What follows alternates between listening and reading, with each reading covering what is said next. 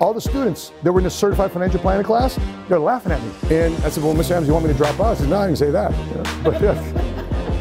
But I figured, man, the shoe fits though, you know?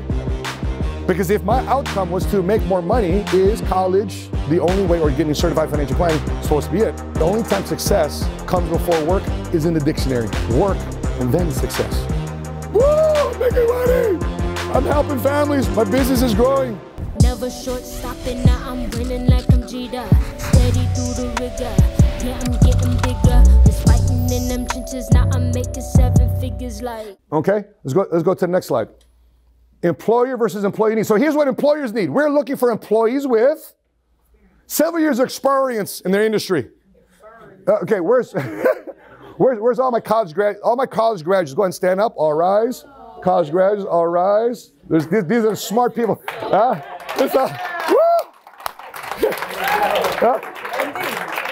Okay. Wait, keep standing. Okay. So all the college graduates, how would you like to be brand new out of college? You got student loan debt. They're not going to hire you because first you need several years of experience. And then for most students, they have college student loan debt. But they're looking for several years of experience. They say you're overqualified. So what does a student do? Shit, I'm gonna go back and get a master's. So therefore I don't pay my student loan debt. I can put it in deferment because I'm getting my master's. I still don't have what though? Experience. So like, damn, you got your master's. They're still not hiring you because you don't have any experience. So you go back into deferment by getting your PhD. Now you're a doctor. You're highly academically qualified, but no experience. But isn't that the cycle? Yes. How many guys in college were thinking about that cycle too? By the way, for those of you standing, how many have your master's degrees? There. Oh, that's it. Wow. Right? By the way, good job. But how come for those of you that have college degrees and master's degrees, how come you guys decided to go in business for yourself? Why did you choose to be, why are you going in business for yourself? Because they don't pay enough, man. Because they still don't pay enough. Don't pay enough and not enough time with family. Quality time. Overworked, underpaid. Oh, there it, very well put. Overworked and underpaid. Same thing. Same thing? Wow, still with a college degree. For those of you who don't have a college degree, I just like saying, heck yeah, bro, that's why I didn't go to college. Yeah, keep saying that, overworked and underpaid. Right, same thing, overworked and underpaid. I watched her as an entrepreneur and she made me quit. She said she go. She didn't make me quit. I'm just saying, seeing her progress and do other things that I couldn't do working all them hours. I went into the entrepreneur. Was it progress experience-wise or financial-wise? Whoa. She was just doing it. As an entrepreneur. Interesting. Gaines, wait a minute, I'm curious, you're a VP. Well, why did you even, before you even became a VP, how come you decided to go pursue entrepreneurship? I tell people 6 figures of college debt doesn't get you a 6-figure annual salary. So that trade. By the way, make some noise for these entrepreneurs in our office. I got college degrees right here. Case. Okay. By the way, I respect those who went to college because here's what you said by going to college. I'm going to start something and I'm going to finish it. A lot of people in this world today don't do that. Isn't that weird? I'm going to start something, but I'm not going to finish it. Why? It got too hard. Okay? But for those of you who got a college degree, amen. For those of you that went to a couple college, listen, I'm not dogging you out, but didn't go to college. You might, okay, raise your hand if you're like a college dropout. Yeah, hey, okay. Hey, no judgment on you. Hey, no judgment on you at all. Technically, listen. I'm in that ballpark too because I went to 1 year of college with my GI Bill to get my certified financial planning certification. Right? I remember Mr. Adams dogging me out. What are you doing college for? Was I want to make more money? Well, how are you going to do that? I'm going to go in business for myself. So a classroom full of this, filled like this.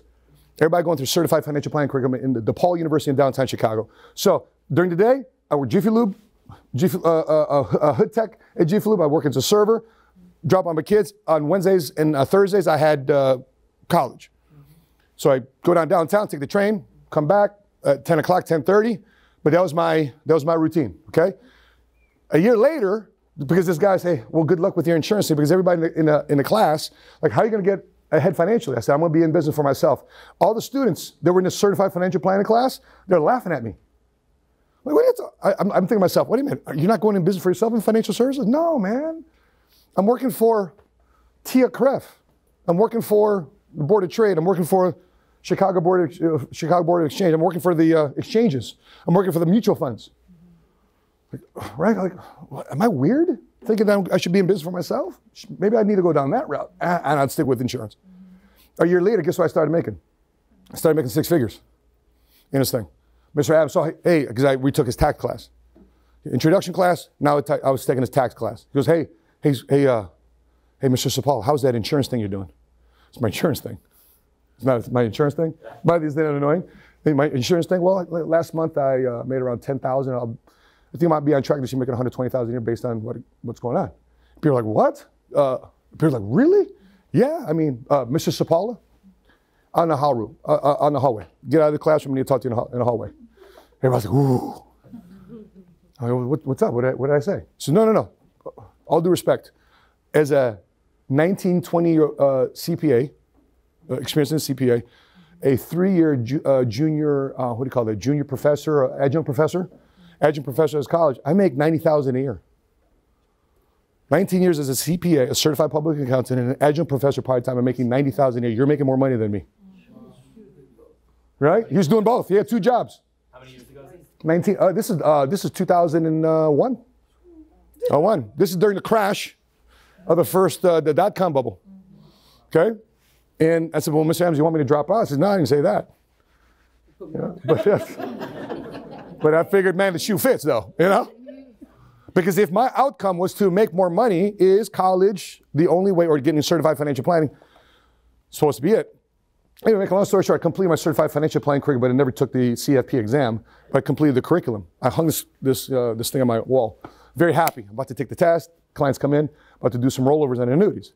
She looks at the thing, and because I've always dealt with multicultural middle-class clientele.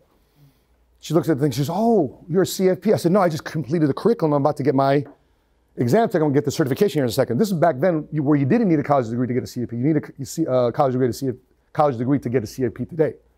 Back then, you didn't. She says, no, I'm about to get my CFP, but I haven't taken the exam, but I've completed the course. Oh, she's talking to her. She says, psst, psst, psst. What's going on? I'm about to do $1 million of rolls. I got the annuity paperwork ready to go. Right? Well, it's come to our understanding that people who are certified financial planners, they charge a lot of fees. I said, whoa. I'm not a certified financial planner, and if I am, I'm not taking a fee here. I got commission, I'm making commission anyway. Right? I'm taking care of the commission. But you don't need to pay me upfront fee, like I'm a lawyer. She goes, well, it's just, long term. I know long term I won't charge you a fee. No matter what I said at that point, she just tuned me out. I'm like, man, this whole thing about this, let me take this thing off. What about building a business on a part-time? So the solution that entrepreneurship provides people is they don't have to do it always full-time. Could you potentially do it on a part-time business? Let's take a look at this schedule. You wake up, 5 o'clock, 6 o'clock, mental prep, workout, read, listen to audio, music, go for a walk, meditate, pray, eat breakfast. 8 o'clock, get in the car, get to work, bus, train, however. Daytime job, 9 to 12. What do you do on lunch breaks? 12 to 1, you're making calls, you're driving personal activity, you're focused on booking field training appointments for the evening. From 1 to 5, you do your regular job. 5 to 7 o'clock, commute, spend family time. 7 to 9, what are you doing? Running appointments. That's your part-time schedule. Where's my part? Raise your hand if you're a part-time entrepreneur. That's your schedule. The question is, what do you do when you're not at the job? Because right now the job takes up a lion's share of your day. So if you want to control your income once and for all, if you want to say, I want to build a business on a part-time, I'll have a side hustle become a main hustle, I'm going to have my plan B be my plan A, well, you have to make more useful time of when you are off the clock. Now, for you that's in part-time, you have to make that mental shift from going from an employee to becoming a boss.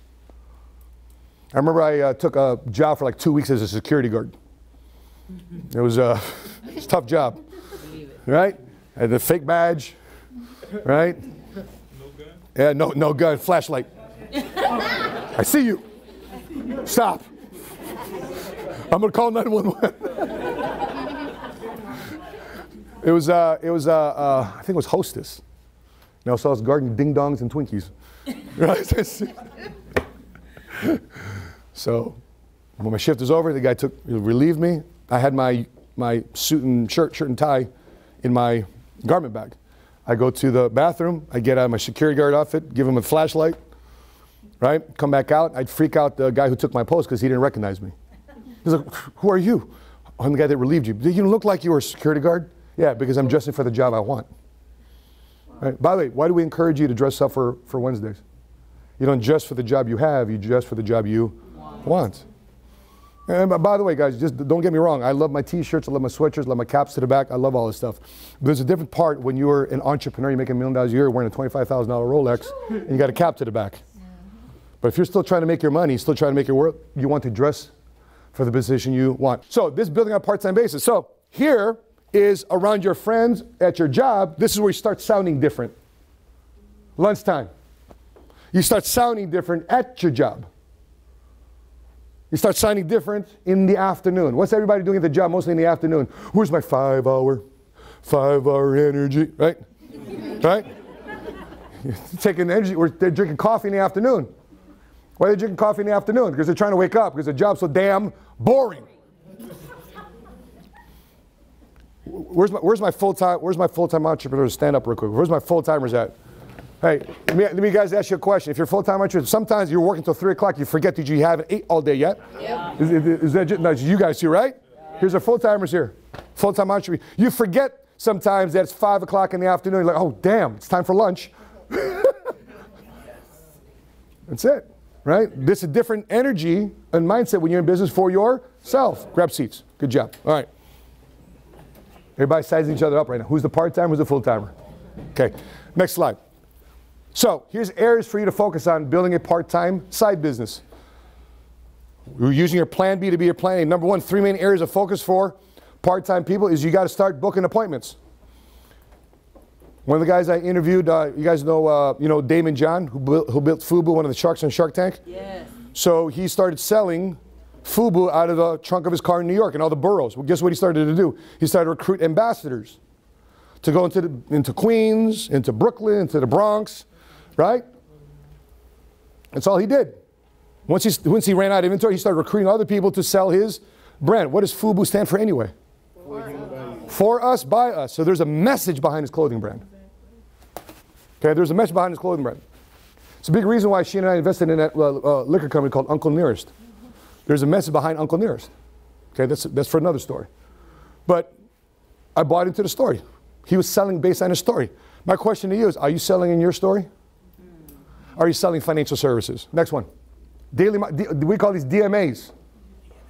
DMAs. What are DMAs? Daily monitoring activities. So let me ask you a question. What should you be doing every day even though you're not here at the office? Making phone calls. What else? Booking appointments. What else? Prospecting. Fast starting. Follow up.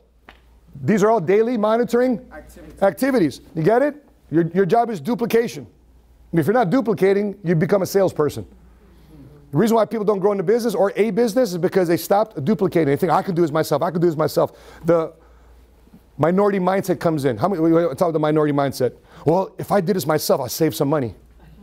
Let me cut my own lawn because I can save 20 bucks this week. Let me change my own oil. That saved me 30 bucks going to Jiffy Lube.